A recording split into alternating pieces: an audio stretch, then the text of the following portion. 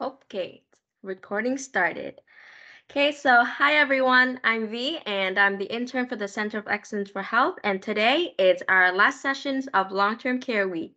And today we have Danielle Kent. She is currently the research coordinator and manages the research department at Loch Lomond Villa in St. John. Danielle holds a Bachelor of Science in Kinesiology from Dalhousie University and a Master in Applied Health Services and Research from the University of New Brunswick.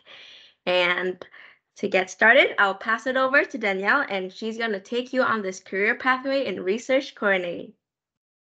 And Perfect. on to you. Thank you, V. Good afternoon, everyone, and thank you so much for inviting me to speak at the Center for Excellence's Long-Term Care Week Speakers Series. So as V mentioned, my name is Danielle Kent, and I am the research coordinator at Loch Lomond Villa.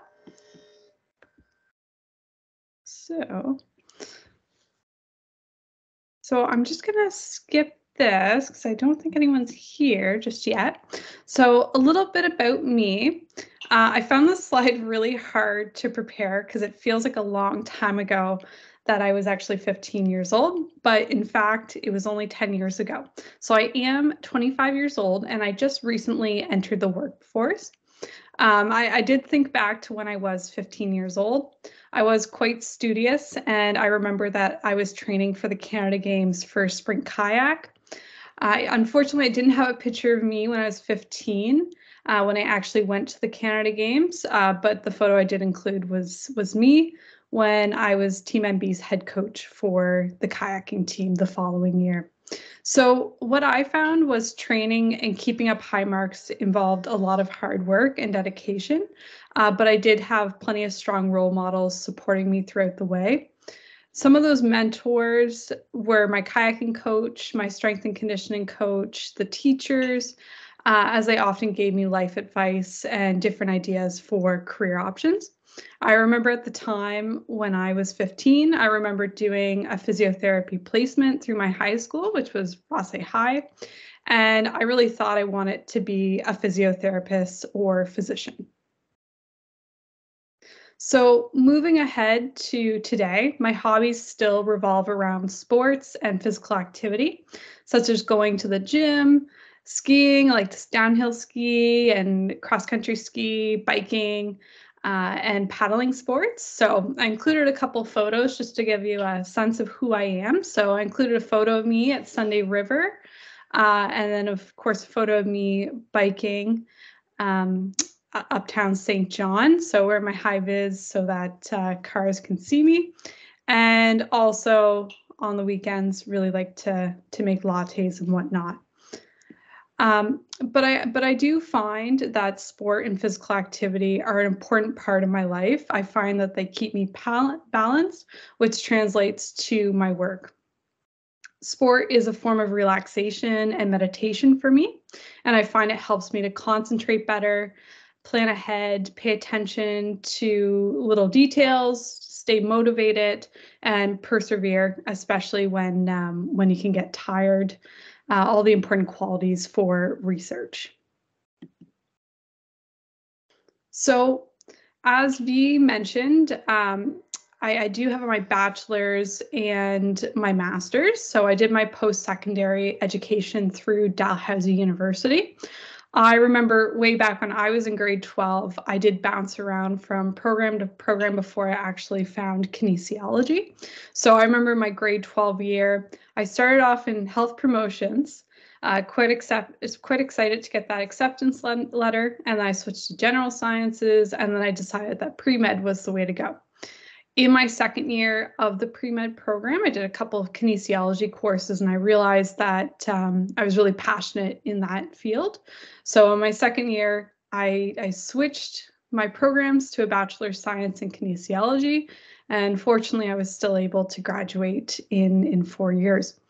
After I finished my Bachelor of Science in Kin, I immediately went off to grad school at the University of New Brunswick in Fredericton, and I did a thesis-based master's in applied health services and research.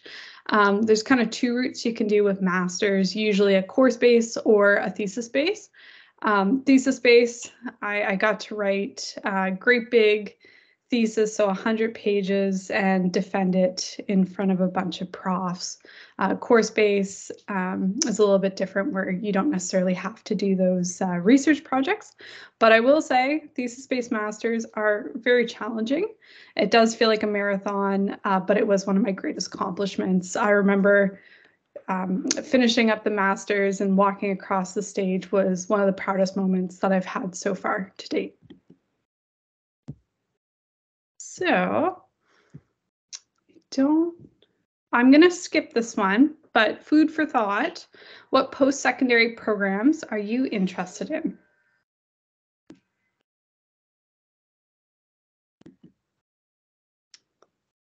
So career portfolio. So I have been part of the research world for about 4 years now. I started with projects that examined behavior changes. So for example, maybe people who are starting to become physically active, how can that cascade to other aspects of your life? So maybe you're sleeping better, you're eating better, different things like that. Or vice versa, maybe you're becoming physically inactive, and how does that affect your sleep, your eating, and different health behaviors as well. The other area of research that I was starting to look at was our homeless population and precarious housing in New Brunswick and across the country. But over the last couple of years, my main area of research has been older adults in the community and long-term care. At the start, I said I really wanted to be a physician or physiotherapist, but when I made that switch from the pre-med program to kinesiology, I really realized that I wanted to make a difference with more so preventative health and make a difference at the community and population level instead of more so working one-on-one with clients or helping with acute problems. So still my career portfolio. So I do work at Loch Lomond Villa, as we mentioned at the start, and I am a research coordinator. So this does include managing the research department, and I sit on the organization's leadership team. You might ask, well, what is Loch Lomond Villa? So if anyone's from St. John, it's just in the east side, and this is a long-term care facility that's actually 2 buildings. So there's 2 campuses, and they're right across the street from one another. So together, the nursing homes have 190 beds. There are 3 high-rise buildings for over 300 older adults and an 18-bed special care home. So it is quite a huge facility, and we actually have over 350 staff that work at the villa and village in various different jobs in order to run our facilities. And our mission at the villa is that our home is to provide a caring living environment for adults in need of support. And our values are being an inclusive, resident-centered community that encourages dreams, friendships, and living with purpose. I do find it's a great place to work. It's very rewarding working in long-term care because you're able to build relationships with residents and tenants in the facility. So when you're walking down the hallway, you're often running into a lot of friends, and you're able to have nice conversations with people. And staff are very caring in long-term care, so everyone is very supportive in the workplace. So of course, today I am focusing on my position as a research coordinator in my department, but I do want to put it out there that there are a whole lot of career options as well, such as being a care staff. So we have personal support workers at Loch Lomond Villa, LPNs and RNs. On top of that, we have a whole dietary department. So we have chefs, we have people who are serving residents, people who are cleaning up, we have laundry, we have environmental services, maintenance, we have a recreation department, so we have recreational therapists, we have like a spiritual coordinator, and I'm probably missing a couple other roles as well, but lots of opportunities in long-term care. And as well for high school students or university students, we have plenty of opportunities to volunteer and positions for co-op if anyone's in the St. John region and you're starting to think, where am I going to do my co-op? Okay, so another food for thought. What do you think what do you think research in long-term care is? So in the next couple slides, hopefully I'll answer this question and give you a sense of what research actually looks like in long-term care when I talk a little bit about my work experience, as well as examples of research projects that we do at Loch Lomond Villa. So work experience, there's a photo of me up top right corner. That's myself in Baltimore in the States at a conference, the Plaintree Conference for Radiography on Wheels. And down below Radiography on Wheels are X-ray technologists. So that's him actually working with a resident. I'm actually going to talk about that project in the next slide. So work experience. So day to day, I do have many responsibilities in my position. So for me, the grant finding, the writing and reporting, that's a huge part of my job. So I'm the one who has to be always on the lookout for looking for grant opportunities for research projects and potentially collaborating with other organizations to bring these projects to light. Writing the grant as well. So usually I would do the drafts and again, collaborate with others to perfect those. And if we are successful, then the communication usually goes to the research coordinator for any reports and whatnot that are part of the grant agreement. I also have a team that I manage, and oftentimes in a role like mine, we do juggle multiple projects at a time. So again, you'll kind of see in the next slide a few of them that we're working on. I also ensure that the ethics is being upheld. So in research, ethics is a huge part of research, making sure that we're not doing harm with the projects that we're doing, especially when we're working with people. And budget review, huge one too. With grants, we want to be precise with our budgets. So I'm always reviewing them to make sure that we're not under budget or over budget with our projects.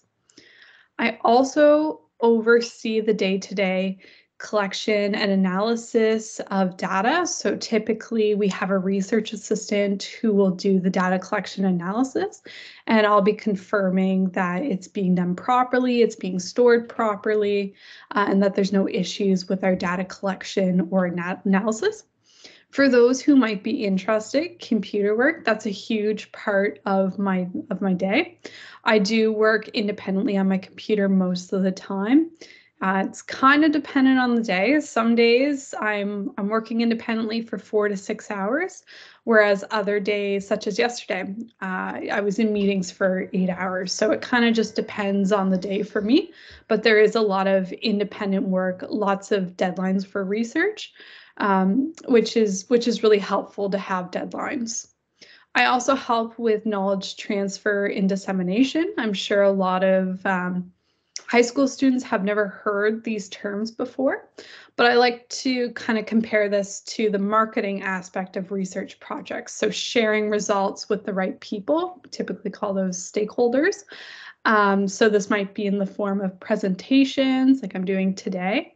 Writing reports, publishing manuscripts, different things like that to get the information out to the right people that need to know it or who might like to know the information. So I do have to say my favorite part of my job is sharing information on projects. I actually really enjoy giving presentations, and I really like to see the impact that projects can make for our community and at a provincial level as well. I think that's quite exciting when you get to work so hard on projects and you can actually see the direct impact on your communities. If I think about the hardest part of my job, typically in school and university, we don't necessarily learn the soft skills. So I find sometimes conflict resolution can be a challenge, or the soft skills associated with managing people. That can be a little bit of a challenge. So some examples of research projects that we have done at Loch Lomond Villa. So I included a few photos here, and actually the bottom one and the photo in the top right are actually snippets from CBC articles that have been made available on CBC with our projects. So New Brunswick, I don't know if everyone knows this, but we actually have the highest proportion of aging adults compared to the rest of Canada. So we do have a ton of research initiatives for our aging population. I have included a few examples, and we'll dive right into them, of collaborations and research projects at the Villa, just to give you a sense of research and aging, and the impact for community and long-term care. These ones mainly focus on long-term care, but we do have community-based projects as well. So in the top left photo, this is a photo of the UMB simulation lab. So this lab is actually part of Loch Lomond Villa. So we've transformed part of our auditorium into a simulation lab. And what it includes are 2 resident rooms, a shared bathroom, and they're basically identical to what you would see in the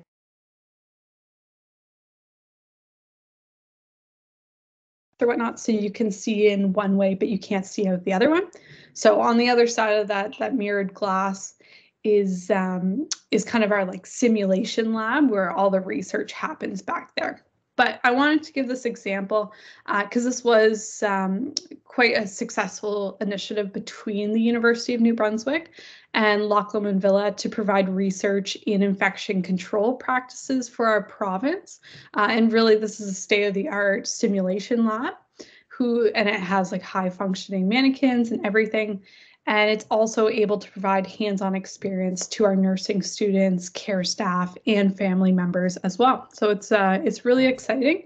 It even has a tub in one of the rooms too. So it's a great way to learn more about caring for residents before you actually work with real residents. So I also included a photo of radiography on wheels. So in the last slide, you kind of saw a photo of me with the poster and Todd working with the residents.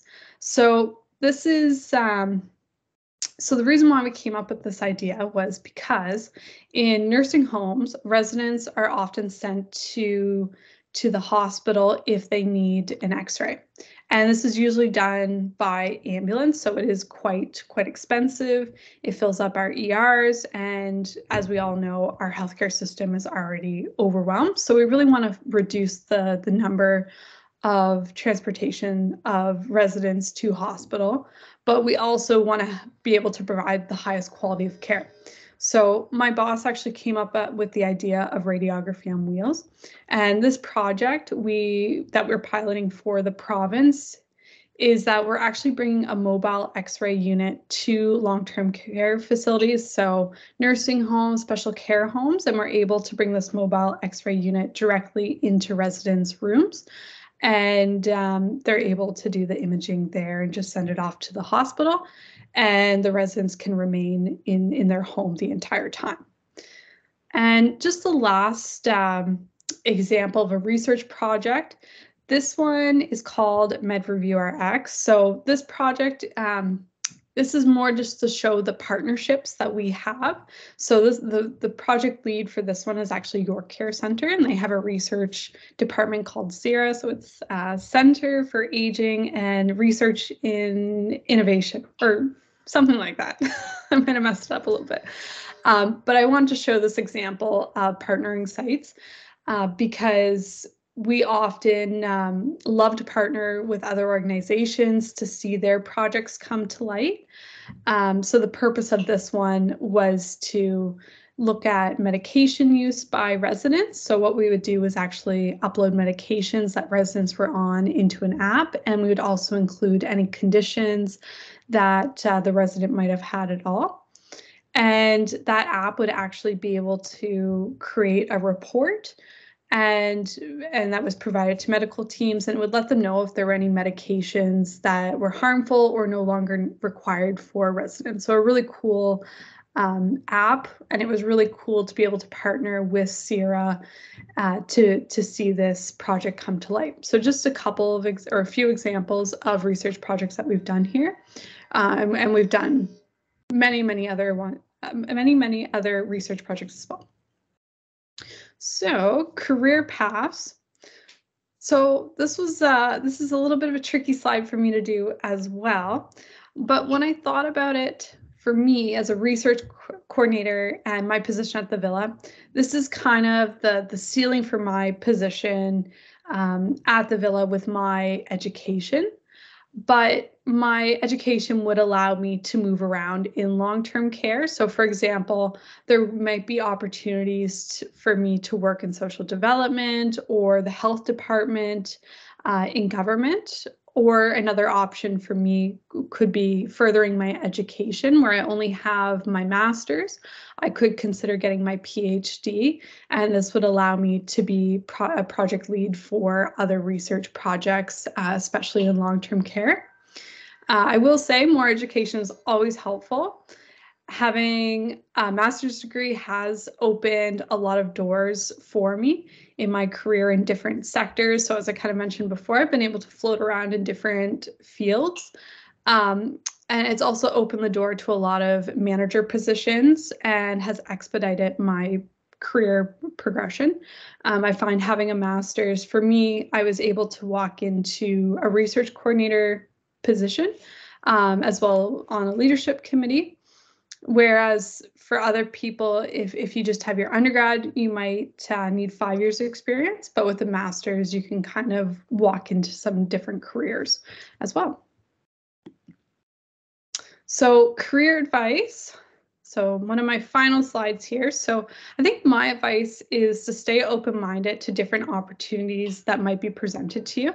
As I mentioned, I wanted to be something completely different from a researcher, and I really didn't know that much about being a researcher before entering the field. I think I always thought you had to be a genius to be in this area, but I did stay open-minded.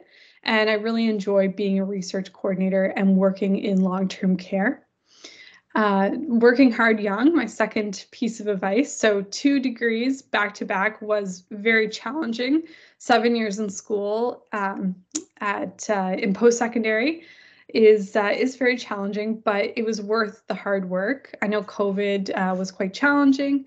I did my master's during the COVID pandemic. That was really hard, but I do encourage everyone to work hard and follow what you're interested in. As well, potentially looking at career options too. So if you do certain degree programs, just looking at what job opportunities are available afterwards and how many jobs are actually available in that field afterwards too, because you do want to be able to enter the workforce immediately after school, because it is really expensive to be in post-secondary. So hopefully after listening to my presentation, I hope you have a sense of what research is and what my job entails. If you like to problem solve, you're curious, innovative, and a hard worker, then research might be a career for you. Oops. Thank you, Danielle. That was wonderful. And I'll just flip.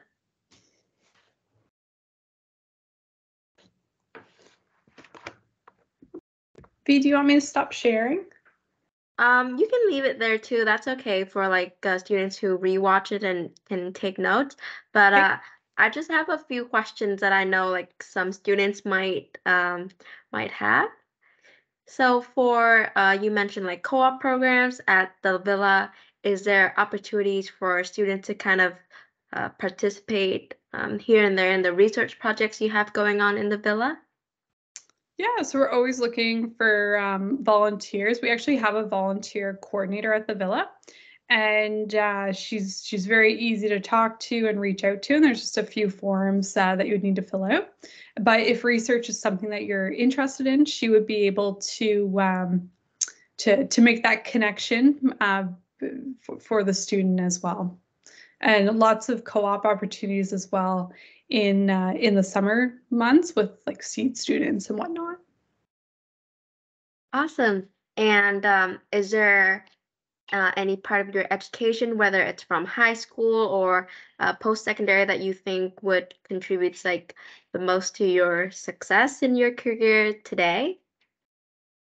I think one of the biggest things for me with my career path is deadlines are a huge part of my job, and staying self motivated. So there's usually not someone who's saying, Danielle, like you gotta get this done. It's myself doing that. So I think in high school, my undergrad, especially my master's, setting self deadlines for myself and trying to reach them was huge for me, and I think that's made me really successful today. Awesome, thank you.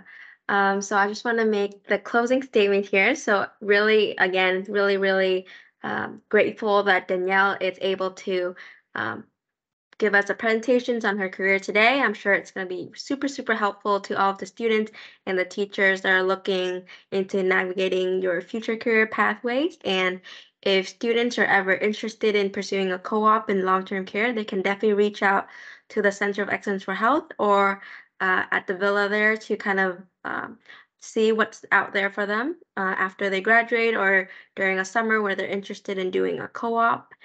And Danielle, do you have anything you want to say? No, just thank you so much for having me here today. And if anyone's ever interested in research or opportunities at the Villa, you're more than welcome to reach out to me. I'm more than happy to take a call or answer an email. Awesome. So thanks again, and I'll just stop the recording right here.